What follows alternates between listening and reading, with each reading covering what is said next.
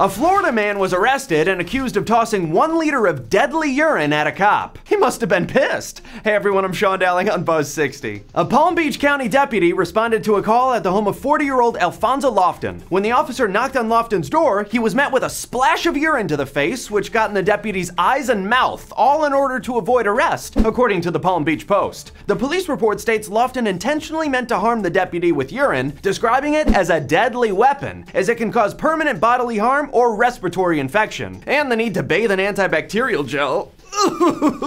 The police report states after the deputy was doused, Lofton barricaded himself inside his apartment while other officers were called in. More than 2 hours of failed negotiations went by before another deputy kicked a hole in Lofton's door and used a taser to immobilize him, which didn't quite work. Deputies busted down the door only to find the 6'3" man tossing more urine and flail his arms as cops tried to handcuff him. Lofton was charged with 2 counts of aggravated battery and resisting an officer with violence. He remains in jail on $36,000 bond. How much water did this guy drink? Buzz 60. Now you know, pass it on.